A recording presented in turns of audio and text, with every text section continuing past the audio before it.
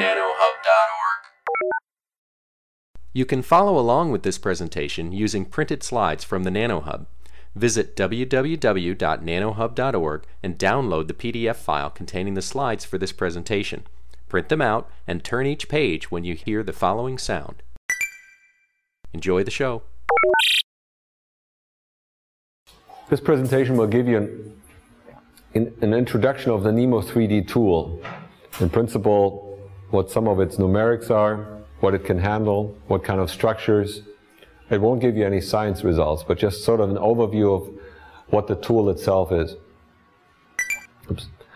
So the agenda really is that we wanted to model quantum dots or structures alike and calculate the eigenstates of the system and map those into realistic properties that people could measure, like absorption coefficients, like transition lines, like even somewhat IV curves. Although it's truly only an electronic structure code. It does not have transport. And the key element that we learned of NEMO3D is that you cannot do nanoelectronics with just effective mass, or continuum models for that matter. At 2, 3, 4, 5 nanometers, the number of atoms in that dimension is countable. So you have to have an atomistic representation. If you want to do that, you can do either pseudopotentials or local orbitals. Pseudopotentials are wonderful, but they're generally used in infinitely periodic structures. So my devices that I'm interested in have finite extent, are not periodic, so I'm going to use a local orbital approach. And I'm interested in semiconductors that are stable. I'm interested in semiconductor device. I can use structures that I can use in devices. And if a bond were flopping back and forth and changing over time and reestablishing itself and establishing itself all the time, it would probably be a bad semiconductor device. Let me turn that around. I need to know where the atoms are and how they're bonded. That's it. I don't need to establish that they're bonded. So I don't need necessarily an ab initio calculation that establishes the geometry and does an all-electron calculation. So I can focus on the conduction and the valence bands, and I can throw out a lot of information that is included in ab initio. That allows us to go to 1,000,000 atoms. So the art is in the cutting. How much do you cut out? And from day one, we said we're writing a parallel code. It's not, let's write a prototype in serial and patch parallelism into it. But it was built in the fundamental thinking that we will write a parallel code because we knew we weren't going to compute this on a serial machine. So we do this in tight binding, and at JPL I spent a lot of time developing a genetic algorithm to really fit tight binding to experimental and theoretical data. Meaning we establish the basis to experimental data, and then we store that basis and don't mess with it. And when we do different devices, we just use that basis. Okay? And it needs to be a basis that's exact in terms of, gap, effective masses, X points, gamma points, L points, depending on the material. Okay? And these ab initio models that are mostly out there, in a form that they compute larger structures, they don't even get the gap right. But I'm designing my device on 100 millectron volt, 200 millectron volt gap, conduction band edge offsets, for example, and confinement.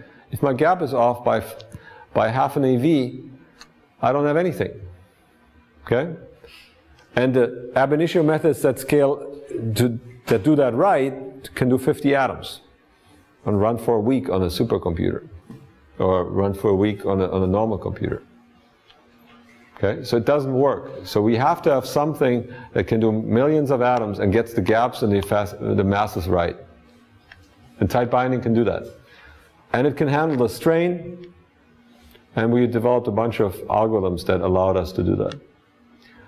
So at the end, about 4 years ago, we demonstrated a calculation of 52 million atoms electronic structure calculation. 52 million atoms is roughly 100 by 100 by 100 nanometers in chunk size. Sounds like a small chunk, but it's a modern field effect transistor put in. Every atom. Or it's a stack of quantum dots. So it's a pretty big chunk. And that would run on 128 cores for about 34 hours. So that was a hero experiment. We don't do that on a day-to-day basis. My students operate typically at roughly 48, 64 cores for 10 hours, and they do calculations for 10 million atoms on a day-to-day basis. That's our workhorse, how we work most of the time. So the basis is that we represent a crystalline structure explicitly. We assume symmetries of basis states. We use s, p, and d orbitals. And we assume that there's couplings between these orbitals and neighbors. That is done in this sp3 star d5 model. It has, each atom has 4 nearest neighbors. So here's a typical zinc blended crystal. And this is how the Hamiltonian would look, right? You loop through the atoms, and then you loop through the orbitals, and you have diagonal matrix elements, and you have coupling matrix elements for each neighbor. And for unit cells like that, we represent gallium arsenide and indium arsenide, and we typically use the sp3 d5 model rather than the sp3s star model, because we can get the strain better, we get the valence bands better, and we get the excited states better. So if I have a 52 million atom system, that's a matrix of the order of 10 to the 9 by 10 to the 9. A billion by a billion. Don't try that with paper and pencil. Okay? The interactions between the neighbors are scaled by angles, in a sense here with these representation of cosines, directional cosines, and as a function of distance, where we modulate the distance as a function of parameter for each orbital as a parameter. Here is the general computational flow in NEMO3D. We define a structure, a geometry in an input deck. We construct the geometry in three-dimensional space of connecting atoms, putting them in effectively a mesh, but basically placing one atom at a time and relating it to its neighbors. Then we consider these points in space as balls on spring. We use this so-called valence force field method, where basically the balls are sitting on a spring and they can relax. Then we freeze those guys in space. They don't move. Typically, then we construct a Hamiltonian and calculate the eigenvalues and get output. Sometimes we, from the strain, derive a piezoelectric potential, feed that into the Hamiltonian, or we come in externally and feed in an electrical or magnetic field that will influence this Hamiltonian, and then calculate the eigenstates in that system and move on. All right, so here's this BFF calculation. Why would you do that? So gallium arsenide and indium arsenide have very different lattice constants. In fact, that's why these quantum dots self-assemble, because they have very different lattice constants.